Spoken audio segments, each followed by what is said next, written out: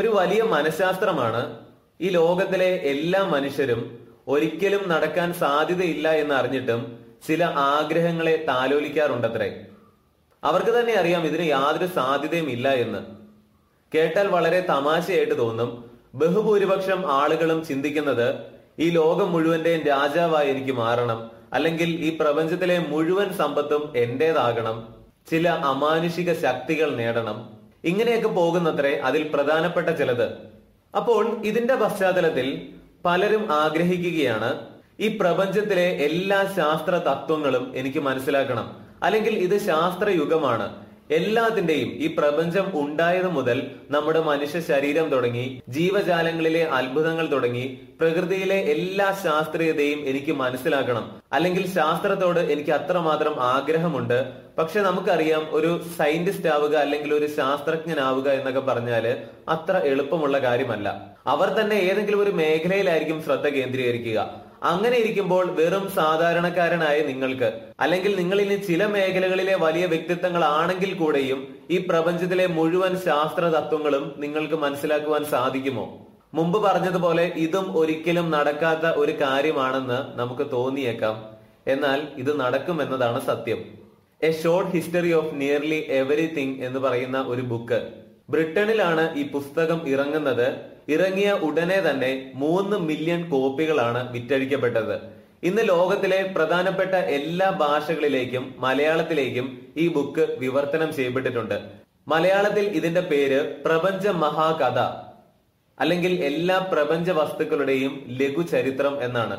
ഞാൻ ആദ്യം പറഞ്ഞ കാര്യത്തോട് ഈ ഒരു ബുക്കിനെ ഉപമിച്ചുകൊണ്ട് ഒരു ബുക്ക് വഴി ഇതൊക്കെ സാധിക്കുമോ, അല്ലെങ്കിൽ ഇതൊരല്പം കൂടിപ്പോയില്ലേ എന്ന് പലർക്കും തോന്നിയേക്കാം.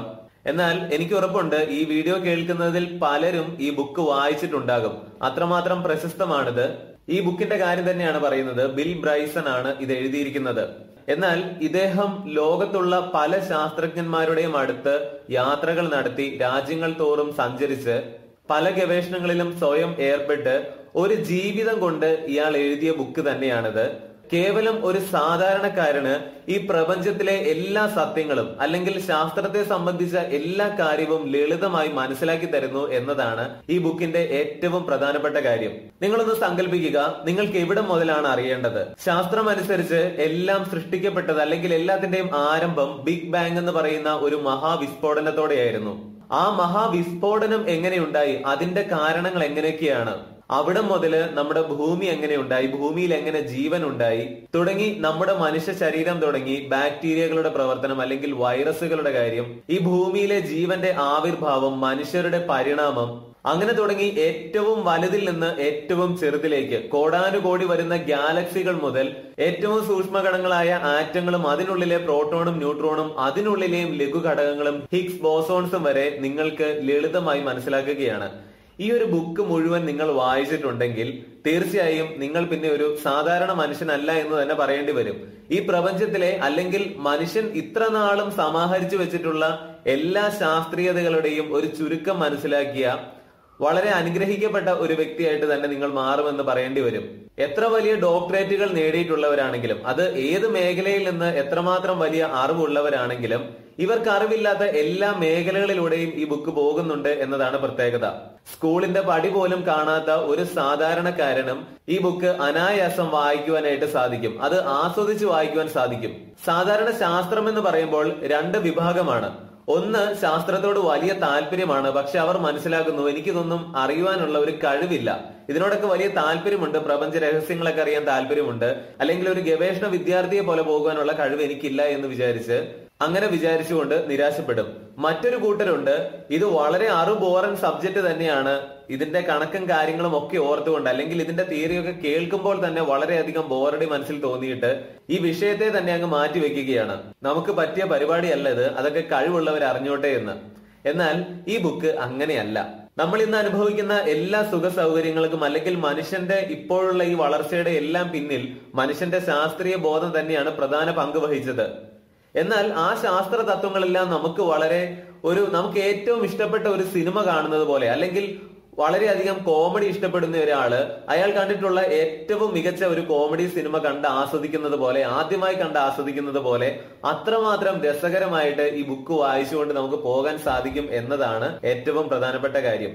ശാസ്ത്രത്തിന്റെ അതിശയ ലോകത്ത് കൂടി ആഹ്ലാദജനകമായ ഒരു യാത്രാ വിവരണം, മഹാവിസ്ഫോടനം മുതൽ മനുഷ്യ സംസ്കൃതിയുടെ ഉദയം വരെയുള്ള പ്രപഞ്ച ചരിത്രം സരളമായി, അതിമധുരമായി, രസകരമായി അവതരിപ്പിക്കുകയാണ് ബിൽ ബ്രൈസൺ. ഇതിലെ ഓരോ വരികളും വെറുതെ അങ്ങ് എഴുതി വെച്ചിരിക്കുന്നതല്ല. ലോകത്ത് ഇത്രമാത്രം പ്രശസ്തമായ ഒരു ബുക്കിന്റെ പുറംഭാഗത്തുള്ളത് തന്നെയാണ് ഇത്. അതിന്റെ ഓരോ കാര്യങ്ങളും അതിമധുരമായി, ലളിതമായി, സരളമായി, ഇതെല്ലാം അറം പറ്റുന്നത് പോലെ തന്നെ അത്രമാത്രം കറക്റ്റ് ആണിത്. ആ രീതിയിൽ തന്നെയാണ് ഈ ബുക്ക് എഴുതിയിരിക്കുന്നത്. വിൽപ്പനയിൽ ചരിത്രം കുറിച്ച ജനപ്രിയ ശാസ്ത്ര പുസ്തകത്തിന്റെ മലയാള വിവർത്തനമാണിത്. വിവർത്തനം ചെയ്തിരിക്കുന്നത് VT സന്തോഷ് കുമാർ ആണ്. മലയാളത്തിൽ ഇത് ലഭ്യമായിട്ട് അധികകാലം ആയിട്ടുണ്ട് എന്ന് തോന്നുന്നില്ല. ഞാൻ വായിച്ചത് മലയാളത്തിൽ തന്നെയാണ്.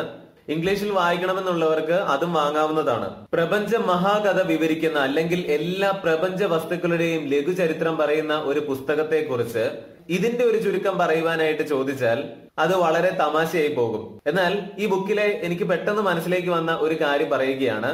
ഒരു ഉദാഹരണം പറഞ്ഞു കഴിഞ്ഞാൽ, നമ്മുടെ ഭൂമിക്ക് ആകെ എത്ര വെയിറ്റ് ഉണ്ട് എന്ന് ചോദിച്ചാൽ, അതായത് ഭാരം എന്ന് പറയുന്നത് ഭൂമിയുടെ ആകർഷണ ബലത്തെ അനുപാതപ്പെടുത്തിയിട്ടുള്ള, അല്ലെങ്കിൽ ഭൂമി ആകർഷിക്കുന്നത് കൊണ്ടാണ് വെയിറ്റ് എന്ന് പറയുന്ന ഒന്ന് നമുക്ക് അനുഭവപ്പെടുന്നത്. അല്ലാതെ പറയുകയാണെങ്കിൽ മാസ് ആണ്.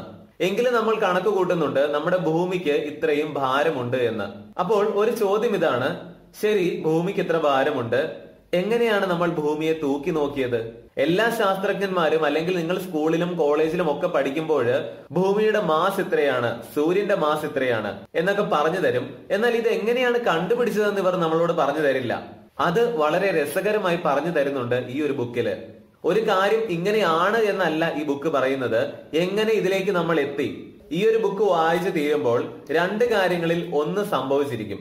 ഒന്നെങ്കിൽ നിങ്ങൾ ഒരു കടുത്ത ഈശ്വര വിശ്വാസിയാകും, അല്ലെങ്കിൽ ഒരു കടുത്ത യുക്തിവാദിയാകും. ഇത് രണ്ടുമല്ലാതെ പിന്നെ എന്താകുവാൻ സാധിക്കുമെന്ന് ചോദിച്ചാല്, ബഹുഭൂരിപക്ഷം ആളുകളും ഈശ്വര വിശ്വാസികളാണെന്ന് പറയുമെങ്കിലും ഇവരുടെ ഉള്ളിൽ ഒരു സംശയം ഉണ്ടെന്നുള്ളത് അത് യാതൊരു സംശയമില്ലാത്ത കാര്യമാണ്. യുക്തിവാദികളാണെങ്കിലും ഇങ്ങനെ തന്നെയാണ്. അവരും യുക്തിവാദികൾ എന്ന് പറഞ്ഞ് നടക്കുമെങ്കിലും ഇവരുടെ ഉള്ളിലും ഒരു ആശങ്കയുണ്ട്, സംശയമുണ്ട്. അതായത് ചഞ്ചലപ്പെട്ടുകൊണ്ടിരിക്കുന്ന, സ്റ്റേബിൾ അല്ലാത്ത ഒരു മൈൻഡ് ആയിരിക്കും. എന്നാൽ ഈ ഒരു ബുക്ക് നിങ്ങൾക്ക് സ്ഥിരത വരുത്തുവാൻ വളരെ ഉപകാരപ്പെടും. ഇത് വായിച്ചു തീരുമ്പോൾ ഒന്നെങ്കിൽ നിങ്ങൾ ദൈവവിശ്വാസിയായിരിക്കും, അല്ലെങ്കിൽ യുക്തിവാദിയായിരിക്കും. ഇതിന് രണ്ടിനും ഇടയിലുള്ള ഒരു സ്റ്റേജിലേക്ക് നിങ്ങൾ പോകില്ല.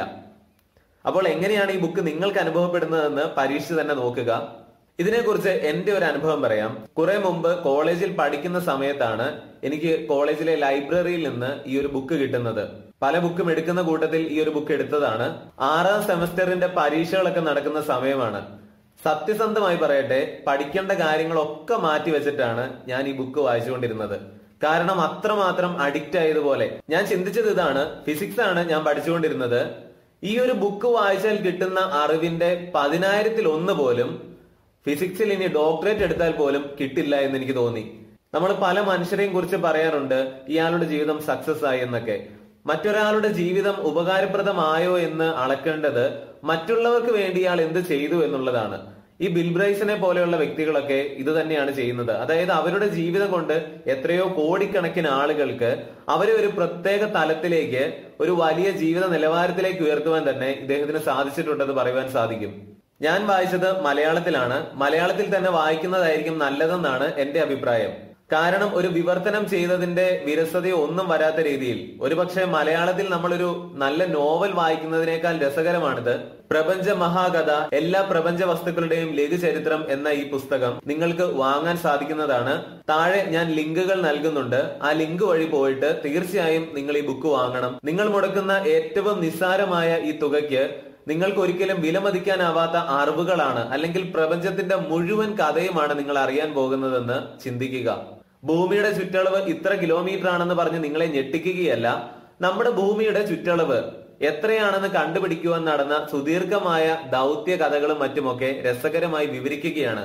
ഇതിങ്ങനെയാണ് കണ്ടുപിടിച്ചതെന്ന് പറഞ്ഞു തരികയാണ് ഈ ബുക്ക് ചെയ്യുന്നത്. അപ്പോൾ മുഴുവൻ ശാസ്ത്രവും, പ്രപഞ്ചത്തിന്റെ മുഴുവൻ കഥയും, എല്ലാ പ്രപഞ്ച വസ്തുക്കളുടെയും ചരിത്രവും നിങ്ങൾക്ക് രസകരമായി മനസ്സിലാക്കുവാനുള്ള ലളിതമായ ഒരു ബുക്ക്, ഒരു ബുക്കിന്റെ രൂപത്തിൽ ഒരു വലിയ അറിവ് നിങ്ങളുടെ കൈകളിൽ ഇരിക്കുകയാണ്. തീർച്ചയായും ഇത് നേടി ആസ്വദിച്ച് ജീവിതം ഒരു പടി കൂടി ധന്യമാക്കുവാൻ നിങ്ങൾക്ക് കഴിയട്ടെ എന്ന് ആശംസിക്കുന്നു. കേവലം ഈ വീഡിയോ കണ്ട് കടന്നു പോകുന്നതിനപ്പുറം ഇപ്പോൾ ഇത്രയും വിവരിച്ച ഈ ബുക്ക് അനുഭവിക്കാതെ പോയി കഴിഞ്ഞാൽ തീർച്ചയായും ഈ വീഡിയോയുടെ അർത്ഥവും നഷ്ടമാകുന്നു. ജീവിതത്തിൽ നമുക്ക് സംഭവിക്കുന്ന ഏറ്റവും വലിയ മണ്ടത്തരങ്ങൾ എന്താണെന്ന് ചോദിച്ചാൽ, ഏറ്റവും വിലയേറിയത് അല്ലെങ്കിൽ നമുക്ക് ലഭിക്കാവുന്ന ഏറ്റവും വലിയ ഭാഗ്യങ്ങളെ നമ്മൾ തിരിച്ചറിയാതെ പോകുന്നു എന്നുള്ളതാണ്.